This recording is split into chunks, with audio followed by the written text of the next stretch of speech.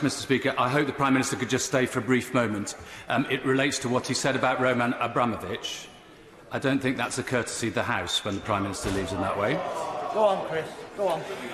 The Prime Minister said that Roman Abramovich has been sanctioned. As I understand it, that is not true. I'm sure the Prime Minister was completely inadvertent in giving a false indication.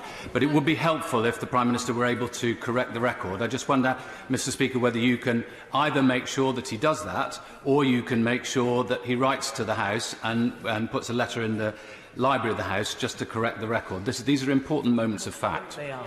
Hear, hear. As the honourable member quite rightly knows, I am not responsible for the answers that ministers give.